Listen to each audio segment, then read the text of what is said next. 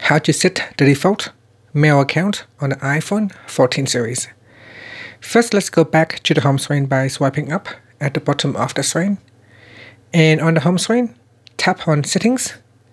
In Settings, swipe up to go down and tap on Mail. In here, we go down and tap on Default Account. Next, in here, select the default mail account that you would like to use. So on my device, I have signed into Yahoo mail account and Gmail email account. So in here, you can choose which is the default account to use when you are replying or creating a new email. And that's it.